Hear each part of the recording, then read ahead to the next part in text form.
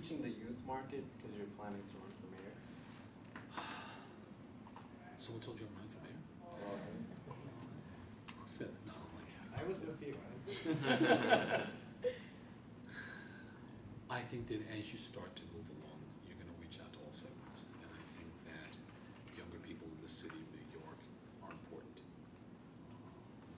If for no other reason than the energy that they bring and the new ideas that they help to bring into any situation. I mean, it may be a long time ago, but I remember being in college too, and it was a different time also. And we were, at that point, it was the Vietnam War and other things. And I think that if you look, the focus that young people brought then against the war got this country out of Vietnam and helped to shape ideas and thoughts. And I think that it still exists. I think you still want young people involved.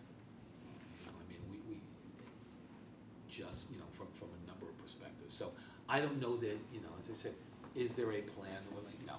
But at the same point, do you want to have people involved, younger people involved in a campaign as you move along? Absolutely. Absolutely. I think right now, if you look at the presidential races, and see it's early for mayoral, but if you look at the presidential races, everybody's trying to involve, and I guess more than anyone right now, Barack Obama has been successful in energizing college campuses across the nation. What will that translate into in the long run? Not sure. But I think you'd like to be able to bring additional people into the process. I spend a bit of time occasionally speaking, to high school people who aren't going to be able to vote. But I think that you want to, but at the same point, you'd like them to be aware of the city that they live in and what goes on around